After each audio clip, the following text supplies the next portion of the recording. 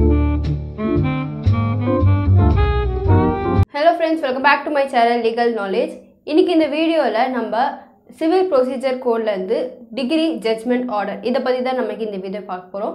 வீடியோக்குள்ள போறதுக்கு முன்னாடி என் சேனல் நீங்க subscribe பண்ணலனா மறக்காம subscribe பண்ணிடுங்க and அந்த bell icon-ஐ ஆட் பண்ணிக்கோங்க. அப்பதான் நான் போடுற வீடியோ உங்களுக்கு notification வரும். நீங்க எல்லா வீடியோவும் மிஸ் பண்ணாம பார்க்க முடியும். இப்போ நம்ம வீடியோக்குள்ள போலாம். First number degree அப்படினா என்னன்னு பார்க்கலாம். Degree அப்படின்றது section 2 subclause 2 of Civil Procedure Code 1908ல define பண்றாங்க. Degree அப்படின்றது வந்து ஒரு ஃபைனல் ஸ்டேட்மெண்ட். இப்போ ஒரு கோர்ட்ல ஒரு டெசிஷனை பாஸ் பண்றாங்க. அப்போ அந்த டெசிஷன் வந்து ஒன்னு பிளைன்டிஃப்க்கு ஃபேவரா இருக்கும் இல்ல டிஃபெண்டன்ட்க்கு ஃபேவரா இருக்கும். அப்படி மேக் பண்ற டெசிஷன் பேர் தான் டிகிரி. இந்த டிகிரி எப்போ மேக் பண்ணுவாங்கன்னா ஒரு கேஸை ரெண்டு பார்ட்டி சைட்ல இருந்தும் டீப்பா அனலைஸ் பண்ணதுக்கு அப்புறம் தான் இந்த டெசிஷனை மேக் பண்ணுவாங்க. இந்த டெசிஷன் மேக் பண்ணதுக்கு அப்புறம் தான் அந்த டிகிரி அந்த டிகிரியில் அந்த வின் பண்ண பர்சனுக்கு யாருக்கு ஃபேவராக அந்த கேஸ் வந்து போகுதோ அந்த பர்சனுக்கான ரைட்ஸ் எல்லாமே அந்த டிகிரியில் மென்ஷன் பண்ணி இருப்பாங்க. ஃபார் எக்ஸாம்பிள் இப்போ ஏ அண்ட் பி அப்படின்னு ரெண்டு பர்சன் இருக்காங்க. அந்த ஏன்ற பர்சன் என்ன சொல்கிறாங்கன்னா பி அப்படின்ற ப்ராப்பர்ட்டி வந்து அவருக்கு சொந்தம் அப்படின்னு சொல்கிறாரு. அதே மாதிரி பின்ற பர்சனும் அந்த பின்ற ப்ராப்பர்ட்டி வந்து அவருக்கு சொந்தம் அப்படின்னு சொல்கிறாரு. இப்போ கோர்ட் இங்கே என்ன பண்ணணும்னா ரெண்டு சைட்லையும் ஃபேக்டை விசாரிச்சுட்டு யாராவது ஒருத்தருக்கு ஃபேவராக டெசிஷனை மேக் பண்ண செய்யும். ஸோ இப்போ வந்து கோர்ட் வந்து ஏக்கு ஃபேவராக டெசிஷனை மேக் பண்ணுறாங்க அப்படின்னா இந்த யாருக்கு ஃபேவராக டெசிஷன் போகுதோ அவர் வந்து டிகிரி ஹோல்டர் அப்படின்னு சொல்லுவாங்க. இந்த டிகிரி ஹோல்டருக்கான அந்த ப்ராப்பர்ட்டி டிகிரி ஹோல்டருக்கு அந்த ப்ராப்பர்ட்டி மேலே இருக்க ரைட்ஸை தான் இந்த டிகிரியில் மென்ஷன் பண்ணி இருப்பாங்க. இந்த டிகிரி அப்படின்றது வந்து ஜட்ஜ்மெண்ட் பாஸ் பண்ணதுக்கு அப்புறமா கொடுக்கறது, அதாவது டிகிரி ஃபாலோஸ் ஜட்ஜ்மெண்ட் அப்படின்னு சொல்லுவாங்க. ஸோ இந்த யாருக்கு அகெயின்ஸ்டாக ஜட்ஜ்மெண்ட் மேக் பண்ணுறாங்களோ அவரை தான் ஜட்ஜ்மெண்ட் டெப்டார் அப்படின்னு சொல்லுவாங்க. அதாவது இந்த பி அப்படின்ற பர்சனை ஜட்ஜ்மெண்ட் டெப்டார்னு சொல்லுவாங்க, ஏ அப்படின்றவரை டிகிரி ஹோல்டர்னு சொல்லுவாங்க. நெக்ஸ்ட் வந்து எதெல்லாம் டிகிரியாக இன்க்ளூட் பண்ணிப்பாங்க அண்ட் எதெல்லாம் டிகிரியாக இன்க்ளூட் பண்ணிக்க மாட்டாங்க அப்படின்னு பார்க்கலாம். ஃபர்ஸ்ட் வந்து எதெல்லாம் இன்க்ளூட் பண்ணிப்பாங்கன்னா ரிஜெக்ஷன் ஆஃப் பிளைண்ட், அதாவது ரிஜெக்ட் பண்ணுற பிளைண்ட்டை டிகிரியாக கன்சிடர் பண்ணிப்பாங்க. அண்ட் ரெண்டாவது வந்து determination of any question under section 144 of the act, அதாவது இந்த செக்ஷன் 144 அப்ளிகேஷன் ஆஃப் ரெஸ்டிடியூஷன் கீழே அரைஸ் ஆகிற கொஷின்ஸை டிகிரியாக கன்சிடர் பண்ணிப்பாங்க. அண்ட் எதெல்லாம் டிகிரியாக இன்க்ளூட் பண்ணிக்க மாட்டாங்க அப்படின்னா ஃபர்ஸ்ட் வந்து any adjudication from which and appeal lies as an appeal from an order, அதாவது ஒரு ஆர்டர்லேருந்து வர அப்பீலுக்கான டெசிஷனை டிகிரியாக கன்சிடர் பண்ணிக்கவே மாட்டாங்க. அண்ட் ரெண்டாவது வந்து any order of dismissal for default, இப்போ அந்த சூட் வந்து ஏதாவது ஒரு டிஃபால்ட் காரணமாக ரிஜெக்ட் ஆனால் அதை வந்து டிகிரியாக கன்சிடர் பண்ணிக்க மாட்டாங்க. அந்த சூட்டில் ஏதாவது ஒரு மிஸ்டேக்ஸ் இருந்தாலோ இல்லை ஏதாவது ஒரு பார்ட்டி வந்து அப்பியர் ஆக ஃபெயில் ஆனாலோ அந்த சூட்டை வந்து டிகிரியாக கன்சிடர் பண்ணிக்க மாட்டாங்க. அடுத்து வந்து எசென்ஷியல் ஆஃப் டிகிரி. ஃபர்ஸ்ட் வந்து ஃபார்மல் எக்ஸ்பிரஷன். ஃபார்மல் எக்ஸ்பிரஷன் அப்படின்னா ஒரு டிகிரி வரணும் அப்படின்னா அதுக்கு முன்னாடி வந்து ஒரு ஃபார்மலான டெசிஷன் வந்து பாஸ் ஆகிருக்கணும்.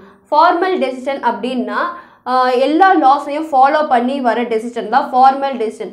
ஒரு நார்மலாக ஜட்ஜ் வந்து கொடுக்குற கமெண்ட் வந்து அது டெசிஷன் ஆகாது. ஸோ லாஸை ஃபாலோ பண்ணி கொடுக்குற டெசிஷன் வந்ததுக்கப்புறம் தான் டிகிரி வரும். நான் முன்னாடியே சொன்னேன் degree follows judgement, first judgement அதுக்கப்புறம் தான் டிகிரி. இந்த டிகிரியில் தான் அந்த பார்ட்டிஸ்க்கான ரைட்ஸ்க்கான நெசசரி இன்ஃபர்மேஷன்ஸை மென்ஷன் பண்ணி இருப்பாங்க. இந்த டிகிரி இல்லாமல் அந்த ஜட்ஜ்மெண்ட்க்கு அகெயின்ஸ்டாக எந்த ஒரு ஃபர்தர் அப்பீலும் பண்ண முடியாது. அண்ட் ரெண்டாவது வந்து அட்ஜுடிகேஷன். அட்ஜுடிகேஷன் அப்படின்னா ஒரு டெசிஷன்ன்ற மீனிங். ஸோ இந்த அட்ஜுடிகேஷன் ப்ரீவியஸ் டெசிஷன் இல்லாமல் எந்த ஒரு ஜுடிஷியல் டிட்டர்மினேஷனும் பண்ண முடியாது. அப்படி பண்ணால் அது வந்து டிகிரி ஆகாது. அண்ட் மூணாவது வந்து சூட். இந்த சூட்டில் ஒரு பிளைன்டிஃப் வந்து ஒரு சூட்டை சிவில் கோர்ட்டில் ஃபைல் பண்ணி இருக்கணும். நல்லா ஞாபகம் வச்சுக்கோங்க, சிவில் கோர்ட்டில் ஃபைல் பண்ணி இருந்தால் மட்டும்தான் அது டிகிரி ஆகும். கிரிமினல் கோர்ட்டில் ஃபைல் பண்ணியிருந்தால் அது டிகிரி ஆகாது. சிவில் கேஸில் மட்டும்தான் டிகிரி அரைஸ் ஆகும், கிரிமினல் கேஸில் டிகிரி அரைஸ் ஆகவே ஆகாது. தென் வந்து ஃபோர்த் வந்து rights of the party. And இந்த ரைட்ஸ் ஆஃப் த பார்ட்டி இந்த ப்ராப்ளம் அந்த கான்ட்ரவர்சி அரைஸ் ஆனதுக்கான அந்த கான்ட்ரவர்சியில் அந்த பார்ட்டிஸ்க்கு என்ன ரைட்ஸ் இருக்குது அப்படின்றத அந்த அட்ஜுடிகேஷன், அதாவது அந்த டெசிஷன் மேக் பண்ணதுக்கப்புறம் தான் இந்த டிகிரியில் அந்த ரைட்ஸ் அந்த பார்ட்டிஸ்க்கான ரைட்ஸை மென்ஷன் பண்ணி எழுதியிருப்பாங்க. இப்போ சப்போஸ் வந்து இந்த சூட் வந்து தேர்ட் பார்ட்டினால் ஃபைல் பண்ணி இருந்துச்சுன்னா இதில் டிகிரி மேட் ஆகாது. அண்ட் ஃபிஃப்த் வந்து கன்க்ளூசிவ் டிட்டர்மினேஷன். இந்த டிகிரி அப்படின்றது வந்து ஒரு ஃபைனல் ப்ராசஸ். இதுக்கப்புறம் எந்த ஒரு ஃபர்தர் ஆர்கியூமெண்ட்ஸும் இருக்காது. இதோட இந்த கேஸ் முடிஞ்சிடும். டிகிரி அப்படின்னா என்னன்றதை பார்த்தாச்சு. இப்போ ஜட்ஜ்மெண்ட்டை பற்றி பார்க்கலாம்.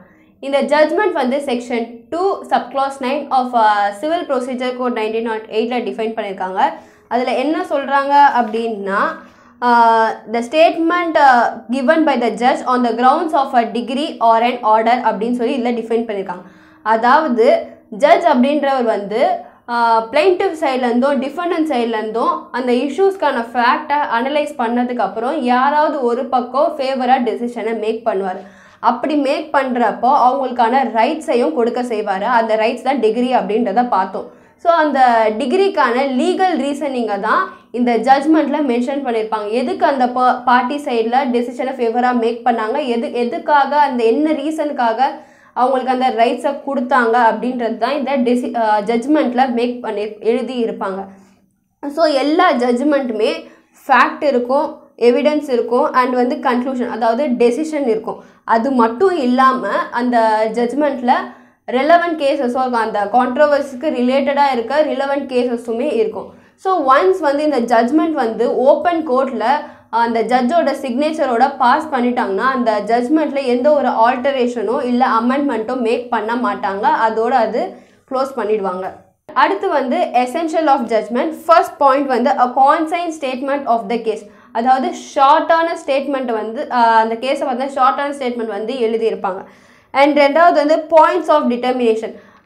எப்படி அந்த டெசிஷனை கொண்டு வந்தாங்க அப்படின்றத எழுதியிருப்பாங்க, எப்படி அந்த டெசிஷனை கண்டுபிடிச்சாங்க அப்படின்றத எழுதியிருப்பாங்க. அண்ட் மூணாவது வந்து டெசிஷன் என்னன்றதை எழுதியிருப்பாங்க. அண்ட் நாலாவது ரீசன் ஃபார் சச் டெசிஷன். இந்த டெசிஷனுக்கான ரீசன்ஸை மென்ஷன் பண்ணியிருப்பாங்க. ஸோ இதுதான் எசென்ஷியல் ஆஃப் ஜட்ஜ்மெண்ட். அடுத்து வந்து ஜட்ஜ்மெண்ட்டுக்கும் டிகிரிக்கும் இருக்க டிஃப்ரென்ஸ் பார்க்கலாம். ஃபர்ஸ்ட் வந்து ஜட்ஜ்மெண்ட் வந்து section 2 clause 9 of CBC 1908 define பண்ணியிருக்காங்க.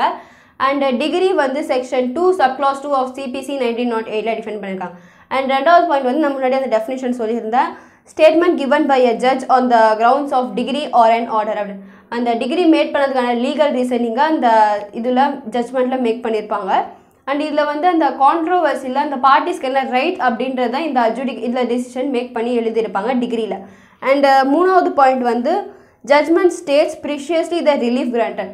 அதாவது அந்த ப்ராப்ளம்க்கு ஜட்ஜ்மெண்ட் வந்து ஒரு சொல்யூஷனை மேக் பண்ணி கொடுக்கும். இந்த டிகிரி வந்து அந்த பார்ட்டிஸ்க்கான ரைட்ஸை டிட்டர்மைன் பண்ணி கொடுக்கும். அண்ட் நாலாவது பாயிண்ட் வந்து judgement contains the grounds of degree. இந்த ஜட்ஜ்மெண்ட்டில் வந்து டிகிரிஸ்க்கான அந்த டிகிரி கொடுத்ததுக்கான ரீசன் வந்து இந்த ஜட்ஜ்மெண்ட்டில் இருக்க செய்யும். அண்ட் இது degree follows judgement. First judgement, அதுக்கப்புறம் டிகிரி. அண்ட் அடுத்த பாயிண்ட் வந்து ஜட்ஜ்மெண்ட் அப்படின்றது வந்து சிவில் கேஸ்லேயும் இருக்கும், கிரிமினல் கேஸ்லேயும் இருக்கும். ஆனால் டிகிரி அப்படின்றதும் only in civil case. Criminal கேஸில் டிகிரி கிடையாது அப்படின்றத முன்னாடியே சொல்லியிருந்தேன். இது வந்து சிவில் கேஸில் மட்டும்தான் degree. So degree and judgement பற்றி பார்த்தாச்சு. இப்போ ஆர்டர் பற்றி பார்க்கலாம். இந்த ஆர்டர் வந்து section 2 subclause 14 of CBC 1908 define பண்ணியிருக்காங்க. இதில் என்ன சொல்கிறாங்கன்னா, order means the formal expression of any decision of a civil court which is not a degree. Civil கோர்ட்டில் எதெல்லாம் டிகிரி இல்லையோ அதெல்லாம் ஆர்டர் அப்படின்னு சொல்லியிருக்காங்க. அதாவது இந்த ஆர்டருமே ஒரு டெசிஷன் தான். ஆனால் இந்த ஆர்டர்னால கேஸ் வந்து எண்ட் ஆக செய்யாது. அந்த ஆன் டைம் பர்பஸ்க்காக, ஒரு எமர்ஜென்சி பர்பஸ்க்காக அந்த டிஸ்பியூட்டை அந்த டைமுக்கு சால்வ் பண்ணுன்றதுக்காக அந்த ஆர்டரை வந்து பாஸ் பண்ண செய்வாங்க. இந்த ஆர்டர்னால டெசிஷன் அந்த கேஸ் வந்து எண்ட் ஆக செய்யாது. அதே மாதிரி இந்த ஆர்டரை வந்து அப்பீலும் பண்ண முடியாது. இந்த ஆர்டருக்கு அகென்ஸ்டாக அப்பீலும் மேக் பண்ண முடியாது. ஸோ இவ்வளோதான் ஆர்டர். அடுத்து வந்து டிகிரிக்கும் ஆர்டருக்கும் இருக்க டிஃப்ரென்ஸ் பார்க்கலாம். Degree is only be passed by the presentation of blind. அதாவது இந்த டிகிரி அப்படின்றது வந்து பிளைண்ட்னால பாஸ் ஆக செய்யும். ஆனால் ஆர்டர் அப்படின்றது blind also petition R and application. இது பிளைண்ட்னாலையும் பாஸ் ஆக செய்யும், பெட்டிஷன்னாலையும் பாஸ் ஆக செய்யும். அண்டு ரெண்டாவது பாயிண்ட் வந்து ஆஸ் யூஷுவல் இது determines the rights of the party. இது வந்து மே R may not determines the rights of the party. And மூணாவது பாயிண்ட் வந்து in every suit only one order is passed except certain suits where 2 degree is passed, one preliminary and other final or passed. எல்லா சூட்லையுமே ஒரு degree தான் pass பண்ண செய்வாங்க. Certain சூட்ஸில் மட்டும்தான் 2 degree pass பண்ண செய்வாங்க. ஒன்று வந்து ப்ரீலிமினரி அண்ட் அதர் வந்து ஃபைனல் அப்படின்ட்டு 2 டிகிரி பாஸ் பண்ண செய்வாங்க. ஆர்டர் அப்படி இல்லை, இதில் வந்து நம்பர் ஆஃப் ஆர்டர்ஸ் வந்து பாஸ் பண்ண செய்வாங்க. அண்ட் 4வது பாயிண்ட் வந்து டிகிரி வந்து அப்பீல் பண்ண செய்வாங்க. டிகிரிக்கு அகைன்ஸ்டாக அப்பீல் மேக் பண்ணலாம், ஆனால் ஆர்டருக்கு அகைன்ஸ்டாக அப்பீல் மேக் பண்ண முடியாது. அப்படி மேக் பண்ணணும்னா சர்டைன் செக்ஷன், அதாவது செக்ஷன் 104 ஆர்டர் 43 ரூல் 1 கீழே வர ஆர்டர்ஸ் மட்டும் தான் அப்பீல் பண்ண முடியும். ஸோ இவ்வளோ தான் ஆர்டர்ஸ் அண்ட் டிகிரிஸ். ஸோ ஃபைனலாக டிகிரி ஜட்ஜ்மெண்ட் ஆர்டர் அப்படின்னா என்னன்றதை பற்றி உங்களுக்கு ஒரு தெளிவான வியூ கிடச்சிருக்குன்னு நினைக்கிறேன். என் வீடியோ பிடிச்சிருந்தா என் சேனலுக்கு சப்ஸ்கிரைப் பண்ணுங்கள், இந்த வீடியோ லைக் பண்ணுங்கள் அண்ட் மறக்காமல் உங்கள் ஃப்ரெண்ட்ஸ்க்கும் ஷேர் பண்ணுங்கள். அடுத்த வீடியோவில் நல்ல டாப்பிக்கோட உங்களை பார்க்குறேன். தேங்க்யூ.